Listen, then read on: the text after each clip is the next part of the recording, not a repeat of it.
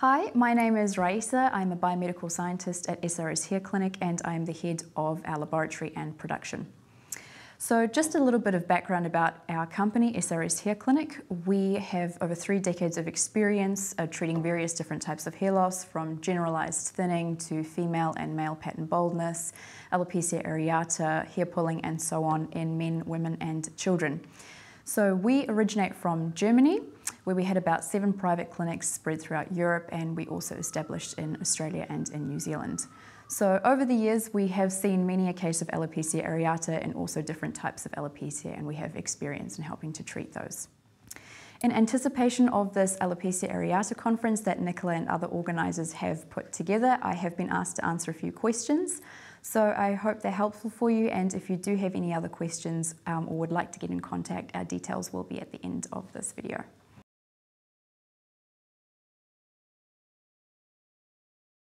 So alopecia is defined as an autoimmune condition, so that's basically when the immune system attacks its own tissues, and in this case that is going to be the hair follicles. And what we found over the last 3 decades is it quite frequently occurs in people that have a family history of either alopecia itself or other autoimmune conditions. So that can be ranging from rheumatoid arthritis, vitiligo, lupus, diabetes as well.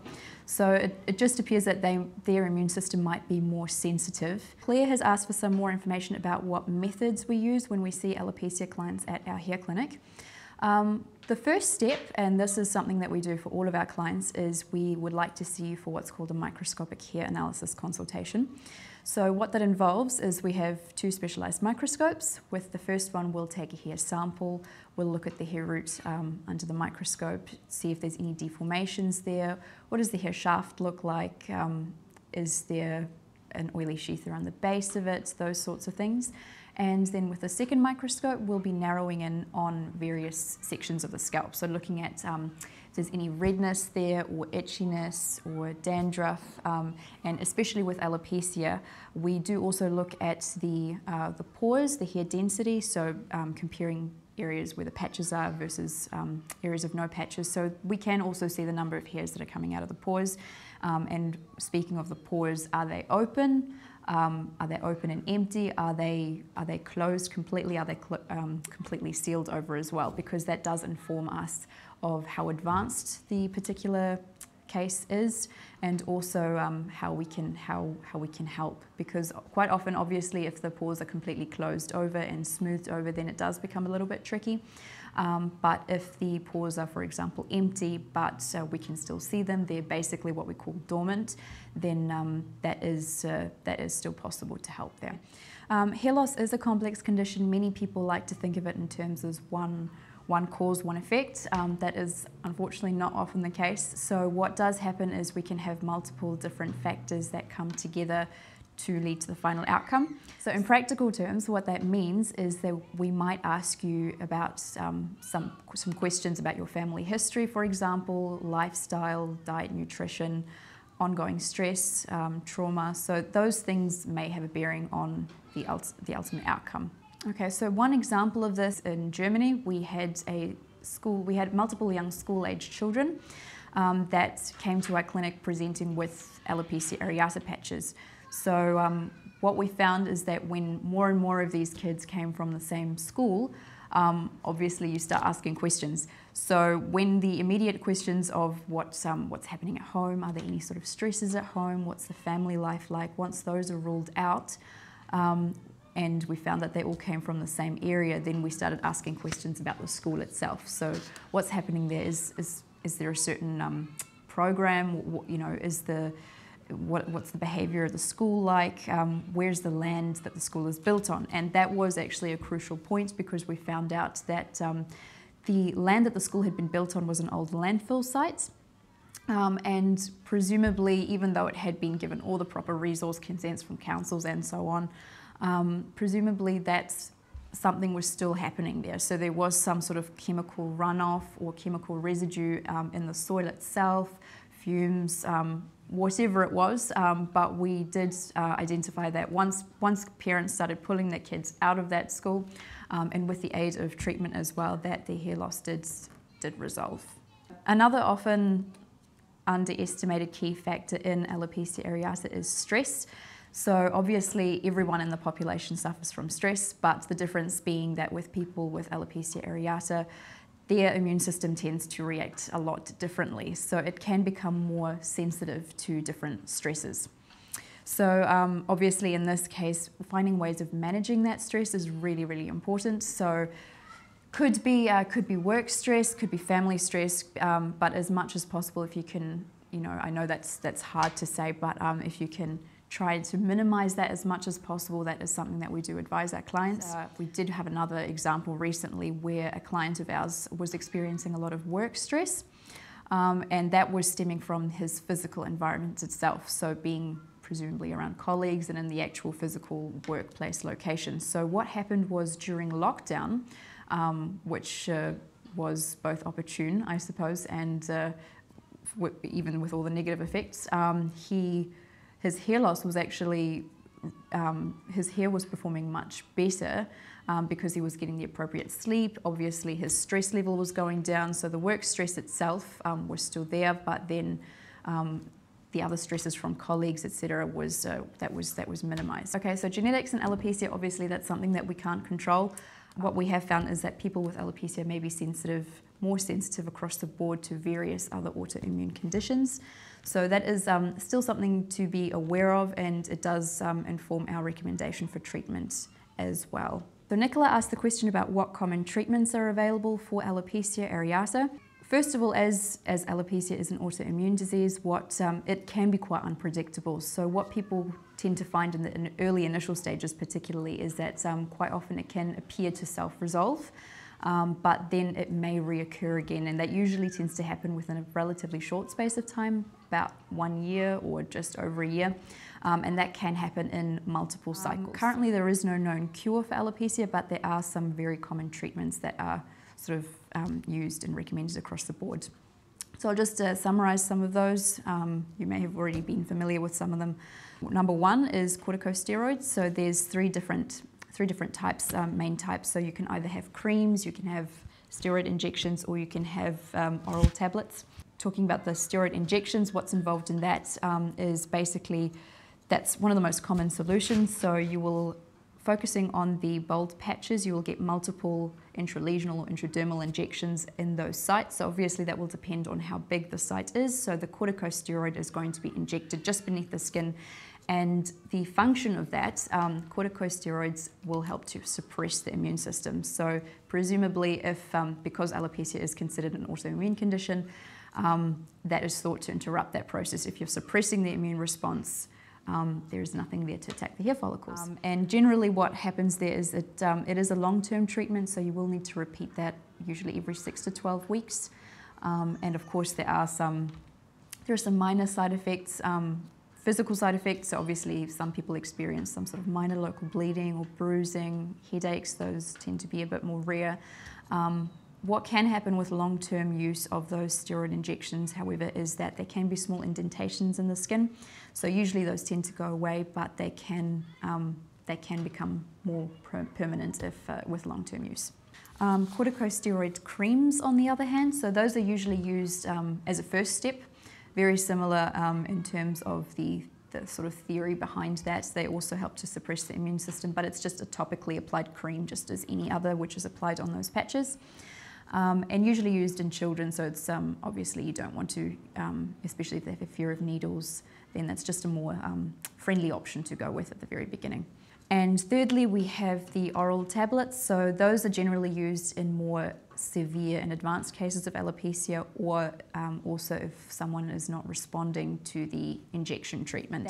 The only difference being there is that with the injections and the cream, obviously that's a more localized effect, which is just in the area where it's applied essentially, whereas if you're taking a tablet, that's going to have system-wide effects, so the whole body is going to be involved in that. And obviously the side effects there are a little bit, the list is a bit longer there, especially in women. What we see is that they will have some sort of hormonal effects as well, so some might have irregular periods, and of course if you're taking a steroid, there are going to be, it's a hormone, so you're going to be having some wider effects there. Another category of alopecia treatment is contact immunotherapy, and you have a competing immune response. So you have a particular chemical that is applied to the bald patches. What you're going to find happens in that period of time is it's not going to be very pleasant. You're going to have a rash, redness, swelling, all of those nasty things that you usually don't want. If the immune system is involved in attacking the hair follicles, you're basically giving them something else to get worked up about instead. And if you have that competing immune response, hopefully the hair follicles are not going to be attacked, and you've just got the localized rash, etc. that's going to be happening instead. The disadvantages of that, obviously, again, variable results. Obviously, it is not a very pleasant experience, and that is something that is going to have to be repeated weekly. So that can happen until, usually the period of trial and error is about 6 months. So if you're doing it weekly, you're not seeing much of a response there, then that's when they will start to discontinue that. It does require long-term maintenance and regular use. So if you do decide to discontinue it, what some people find is that they can go back to square one. So basically, when you're doing that and starting that, you do want to be doing that regularly.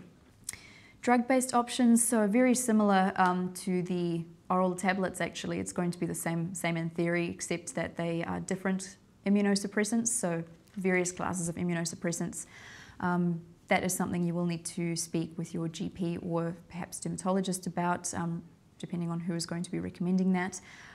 There can be a whole host of side effects, as with any drug-based option and treatment. So, for example, some like methotrexate, they are cancer treatments. So, as you can imagine, there is a whole host of unpleasant side effects that you might have to be willing to deal with, and your GP is going to be very helpful in deciding whether the benefits outweigh the risks there. There are also the general drug-based hair loss treatment options out there, such as minoxidil and finasteride. So those obviously come with their own host of side effects. So they are often given in combination as well with corticosteroid drug treatment options or other immunosuppressants. So those tend to be combination therapies as well. And again, with minoxidil or finasterides, those are long-term treatments, so you're going to need to be committed to those, because if you do decide to discontinue them, again, you can go back to square one, because all of the hair that was maintained during that period can fall out again. Moving on to Paul's question about what clinical basis we follow for our treatments. In terms of our treatment, what we offer is a 100% natural topical formula, and that works as a 3-in-1. So it helps to prevent further hair loss, strengthen the existing hair, and thirdly, and most importantly, is it helps to encourage the body to regrow its own hair again naturally. So the way it works is it helps to clean, clear, and unblock the hair follicles. It supports the microcirculation of the scalp, which helps to provide optimum nourishment to the hair follicles and thereby promote healthy hair growth. It is, as mentioned, 100% natural, it doesn't have any side effects, and it is non-invasive. So the way it's designed to be used is it is applied twice daily, so you just rub it into the scalp, not on the hair but into the skin. You can do that yourself, so there's no need to come into the clinic to see us and to get treatment applied all the time.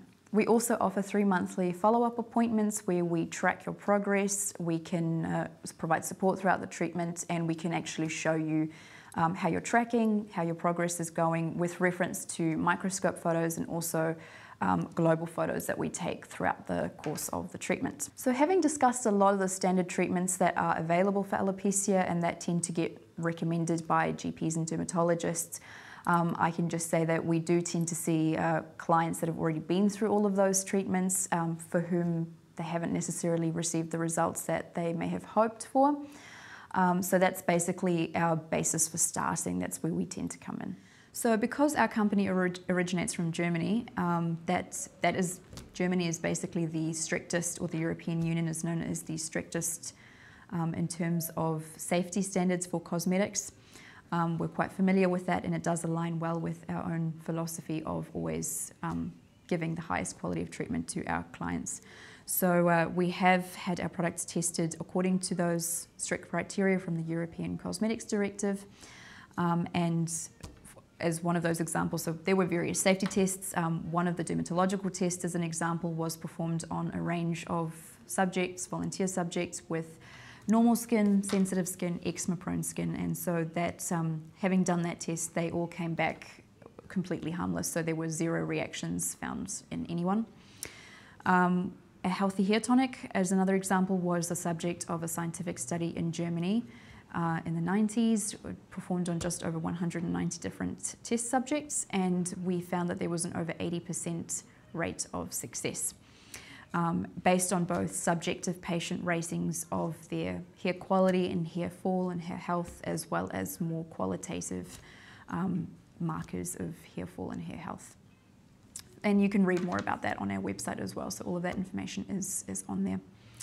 And our manufacturing laboratory just also operates according to GMP, so that's good manufacturing practice, and that is something that's used worldwide as a standard of quality manufacturing. Claire also asked about our success stories. We do have a number of clients with alopecia areata. Some of them have very kindly allowed us to show their photographs to other clients and basically the public who are interested in those treatments. We're happy to show just a few before and after photos on screen for you. We do have photographs available on our website, so you're most welcome to look there. If you are interested in microscopic hair analysis consultation, we do also tend to cover that and show you. And just on that note, typically we can show you something that's more perhaps aligned with the stage of hair loss that you are at, or the extent of the alopecia areata, so that is just another option there as well. But just a final note that regardless of what treatment you choose, key factor is that you need to be patient, because hair loss in general is a complex condition. It's not easy and it's not going to be solved overnight. Alopecia areata on top of that is obviously a lot more complicated and unpredictable on top of that as well. So just very important to be patient and to be understanding of that. And I would just like to thank Nicola and all the other organisers of this event. They've put a lot of time and effort into organising this for you, just so that there is a place where people who are suffering from alopecia areata and alopecia totalis universalis can have a space where they can talk about that with each other and find out some more information. So I hope that you've learned something and that this has been helpful for you. Thank you.